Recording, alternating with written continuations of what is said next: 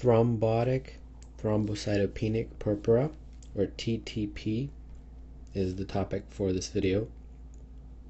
And TTP is a very interesting medical condition, and it results from the deficiency of an enzyme, and it's either inherited or acquired, and that protease enzyme is known as ADAMTS13. And essentially, this is an enzyme and it's faulty in TTP. Now, this enzyme is normally involved in blood clotting, and when it's faulty, what happens is that you have an overactive. When it's faulty, you have an overactive amount of blood clotting. So that's the essential etiology. Now, the unfortunate part about TTP is that it can affect not only the blood, but it can also affect the kidneys and the central nervous system. So, the symptomatology is known as a classic pentad. What that means is that there's 5 things that happen. 1, 2, 3, 4, 5. And there's a nice mnemonic that I've used, FAT nurse, FAT RN. And the F is for fever, the A is for anemia, and in particular it's a hemolytic anemia. The T is for thrombocytopenia, low platelets. The R is for renal disease, renal failure. And the N is for neurologic abnormalities. And this classic pentad is very important. Now, the neurologic abnormalities are very important because that's sort of the predominant feature of TTP. And because it's the predominant feature, it's very classic in clinical vignettes. 90% of TTP cases have altered mental status. So that's a very important aspect of the identification of TTP in a clinical vignette. Now, what's very important is that there's another medical condition that has pretty much the same classic pentad, and that other medical condition is hemolytic uremic syndrome.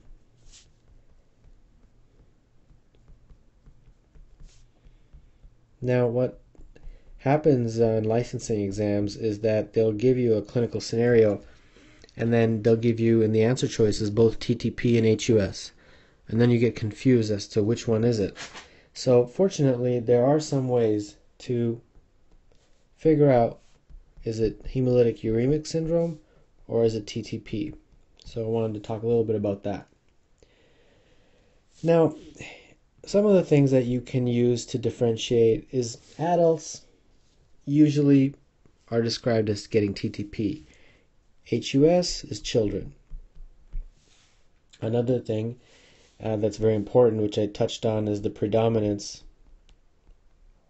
of neurologic symptoms, such as altered mental status, is more common in TTP.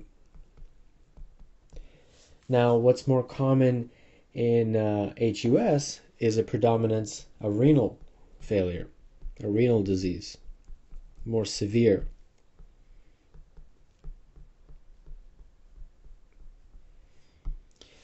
And then one other thing that can help you differentiate is that HUS, hemolytic uremic syndrome scenarios, often are caused by some sort of E. coli infection, an E. coli diarrhea illness as a preceding factor.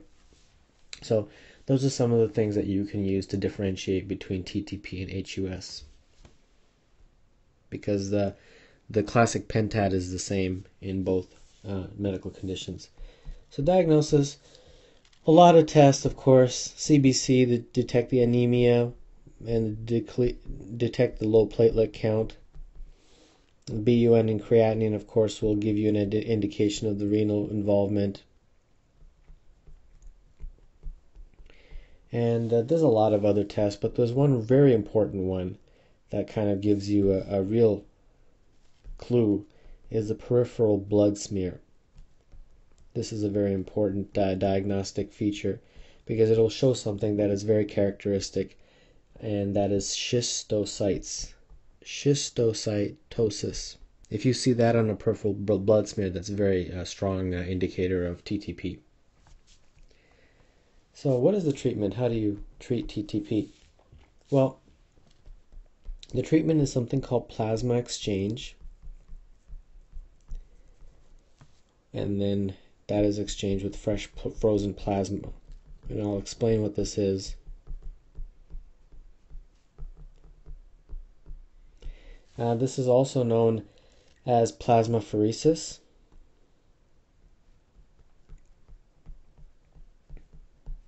So what is this? What's going on? Plasma exchange basically is the removal of large volumes of plasma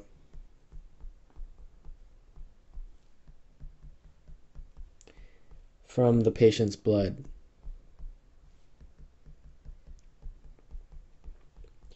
And then it's replaced with donated fresh frozen plasma. Plasmapheresis essentially is the same thing, but it's the removal of small amounts of plasma. And because the amounts of plasma removed are small, there's no need to have any replacement. Now, some questions, what they'll say is large volume plasmapheresis. They use that term, and that essentially is the same as plasma exchange. So what exactly is happening? If you do this, why does it treat TTP?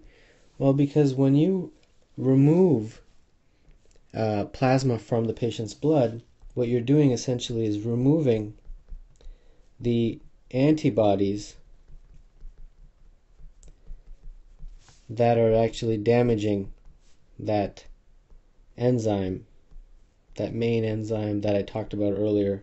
So that's why you're doing that. You're removing the bad guys. You're removing the antibodies that are damaging that important gene or enzyme.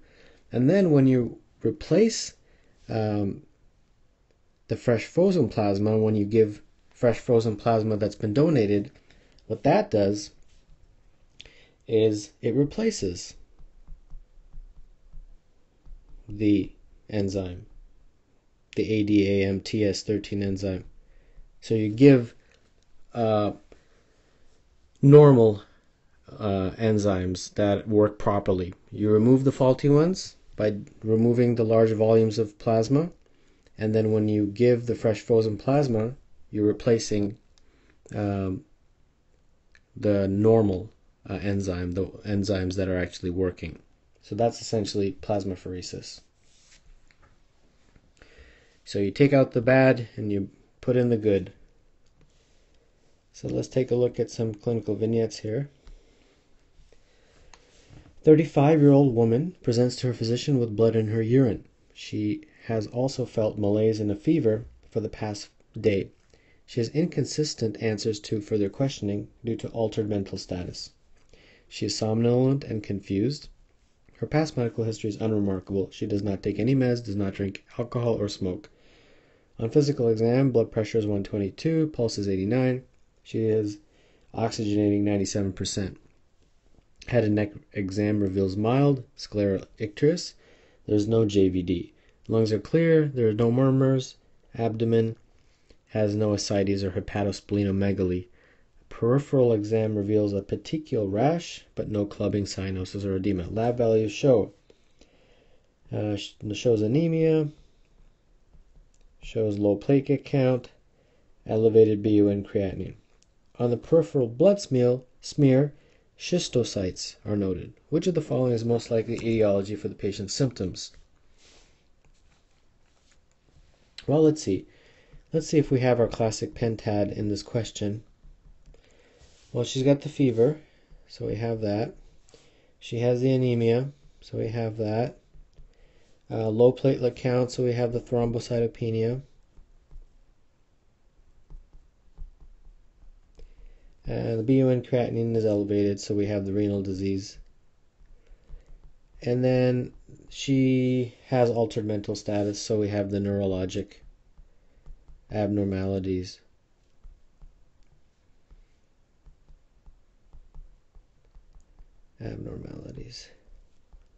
So we definitely have all the scenario of TTP. Now, remember, HUS also has the classic pentad. So let's see what the answer choices are.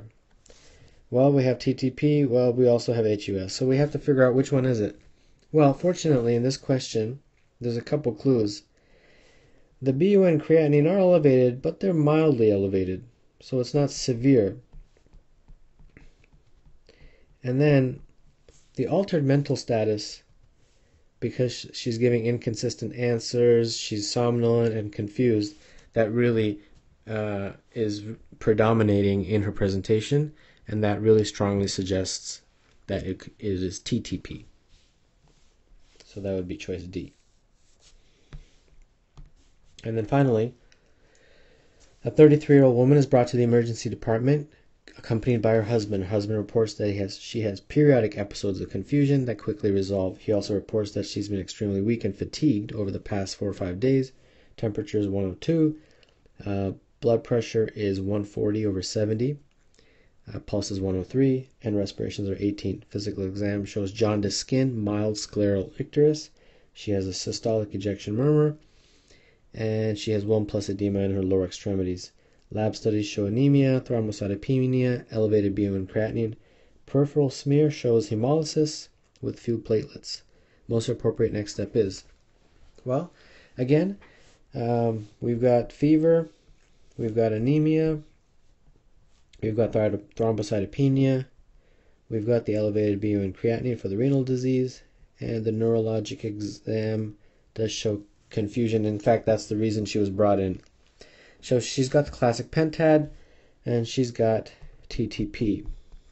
And the peripheral smear definitely gives you an indication of that also. So the treatment, of course, is plasma exchange, and in particular, removing large amounts of plasma from the blood. And when you do that, it removes the antibodies from the blood that damage that important ADAM-TS13 enzyme. And then when you do plasma exchange, you're taking out the plasma from the patient's blood, but you're replacing it with fresh frozen plasma that's been donated. And in that fresh frozen plasma is ADAM-TS13 enzyme that is functioning normally. So you're taking out the bad stuff and you're putting in the good enzyme. And that is done via large volume plasmapheresis. So I hope that all made sense.